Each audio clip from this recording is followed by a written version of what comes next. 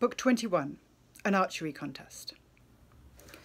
The master was already handling the bow and turning it this way and that to see if worms had eaten at the horn while he was gone. The suitors told each other. He stares at it as if he were an expert in bows. He acts the part. Perhaps he has a bow like this at home, or plans to make one. See how this pitiful migrant fingers it. One confident young suitor said, I hope his future luck will match how well he does in stringing it. So he had tricked them all.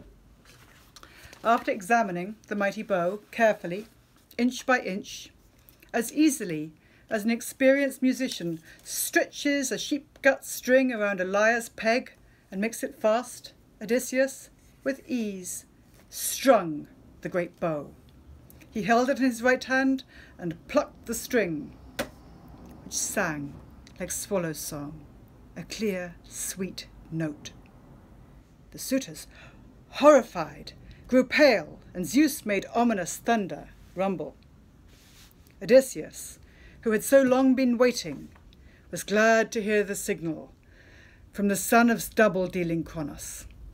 He took up an arrow, which was lying in the table.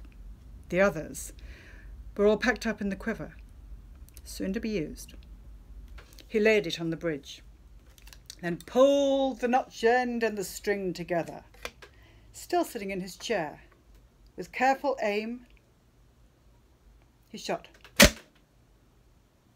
The weighted tip of bronze flew through each axe head and then out the other side. He told his son, Telemachus, your guest does you a credit. I hit all the targets and with no effort strung the bow. I am still strong, despite these their jibes about my weakness.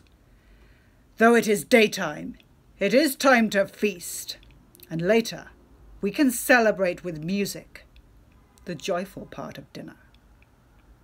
With his eyebrows, he signalled, and his son strapped on his sword, picked up his spear, and stood beside his chair, next to his father, his bronze weapons flashing.